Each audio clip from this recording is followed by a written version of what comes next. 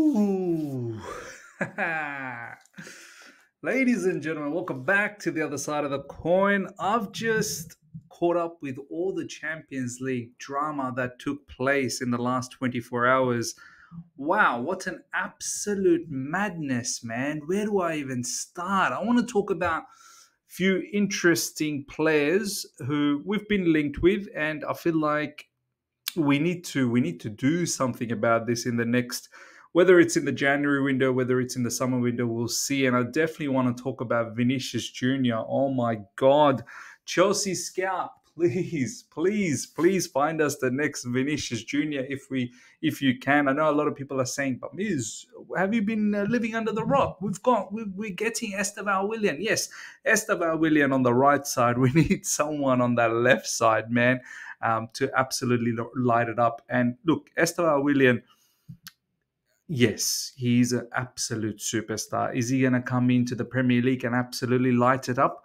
We'll see. I mean, the footages so far, the skill set, the skillfulness of this player kind of tells us that yeah, he will be hopefully a massive banger in the Premier League. But let's see.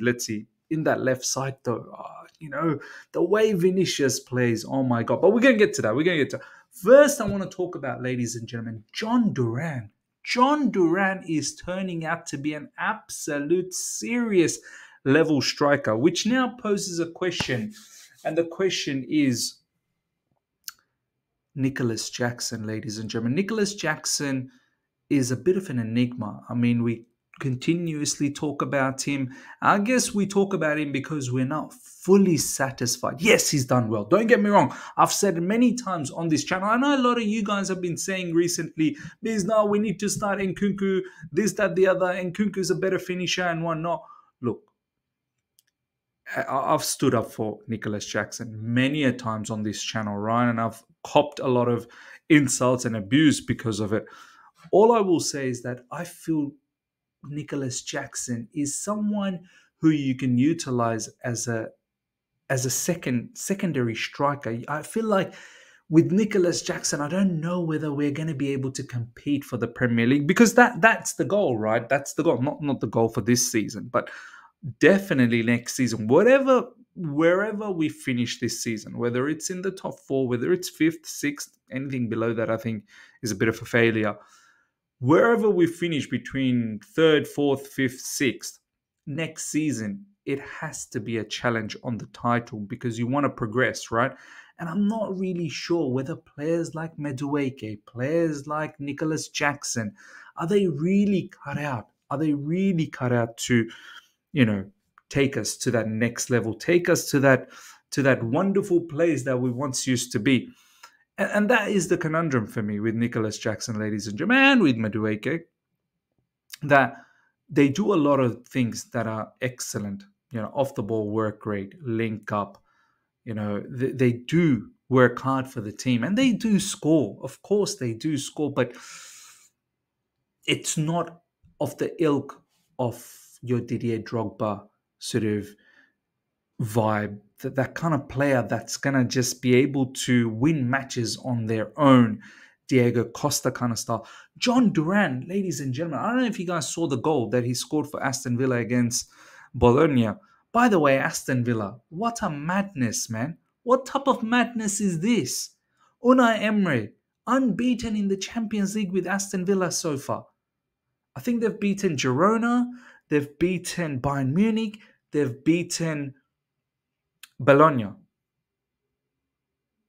And John Duran, goal after goal after goal, yet another lovely goal, beautiful delivery into the box, and he was there strong, holding on. Do you know what I mean? Like, he wasn't budging. He held the defender on, and then he flicked the ball through and scored a lovely goal. John Duran, what type of goals haven't we seen so far? He can score with his head. Long range shots, he's got a catalogue of that. Technical ability in terms of shooting, technical ability immense. Inside the box, he's lethal. Scoring goals for Aston Villa in the Premier League, in the Cup, now in the Champions League. I think he's got 2 goals in the Champions League so far. And also for Colombia as well in the international, he scored. John Duran, ladies and gentlemen, our scouts, wow. Kudos, once again, kudos. This guy, I know the boat might have sailed. I know he's going to be an expensive player. I know he's recently signed a new contract, but my word, he's young. It fits the project. I don't know how much wages he's on under the new contract. I'm pretty sure he's got to bump a new wage with Aston Villa, but maybe Chelsea still needs to monitor this player. There's a big time player brewing over there. Next up, Gyökeres.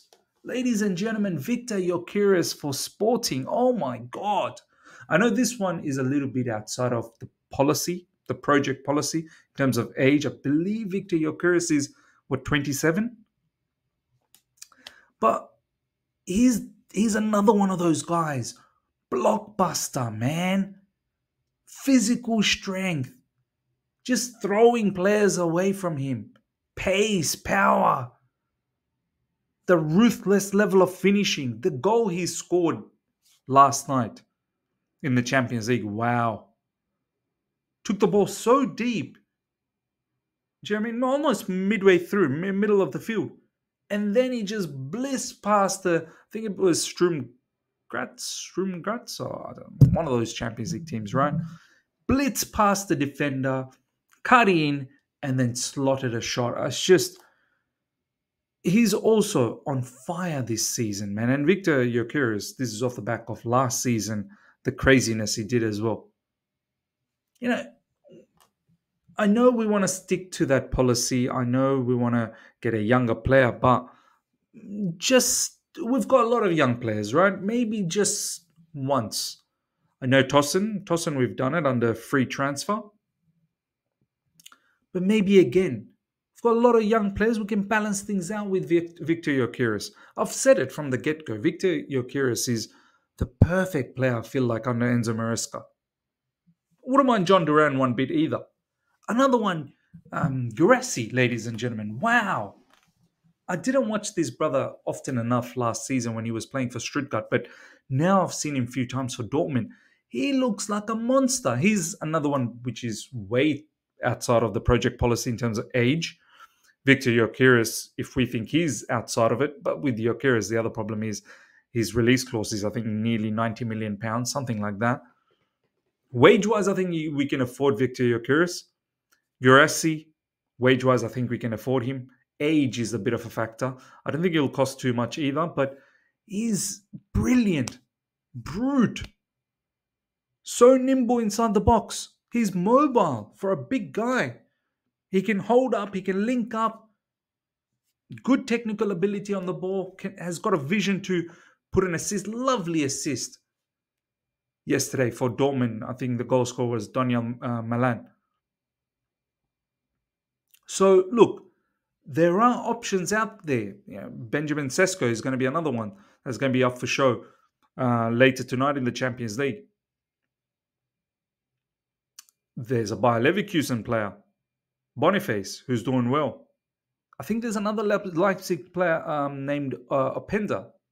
He's doing well. So the striker market is buzzing, I feel like now. These strikers are growing. And I'm pretty sure our scouts, they'll do another madness like they've been doing in recent times.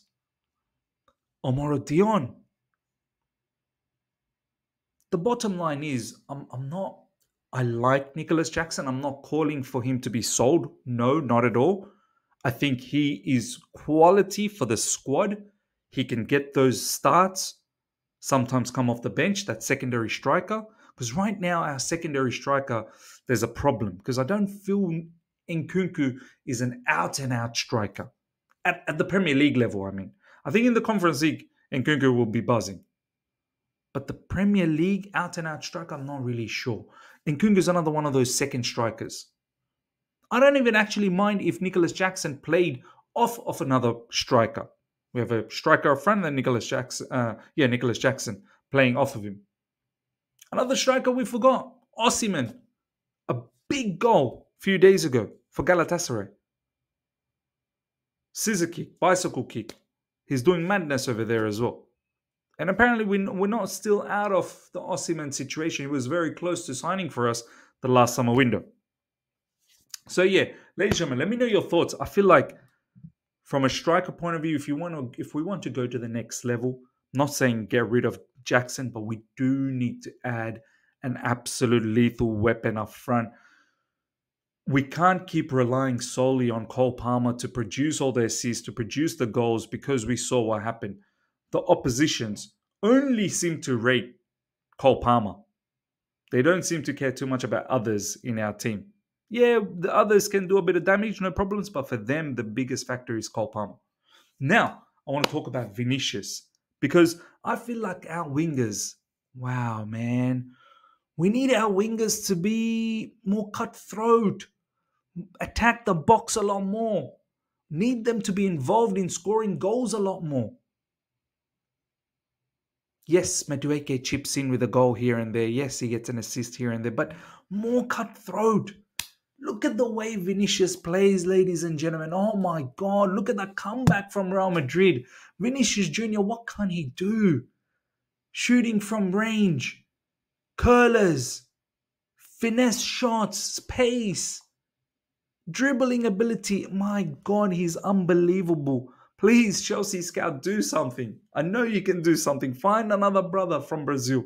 I know Estevao. I know they've found Estevao, and Estevao is going to be a revelation. Hopefully, he'll be an absolute revelation. Look, he's already broken Neymar's record, right?